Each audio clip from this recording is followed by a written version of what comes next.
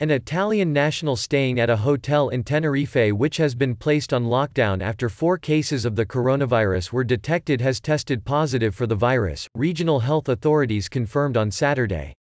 The Italian national, part of the same group as the 4 original cases at the H10 Costa Adija Palace Hotel, has been in isolation in a hotel room since February 24 and will be taken to hospital, the Canary Islands regional health authorities said, adding the Italian was in good state of health. It brings the total number of active cases in the Canary Islands to 6, 5 in Tenerife and 1 in La Gomera.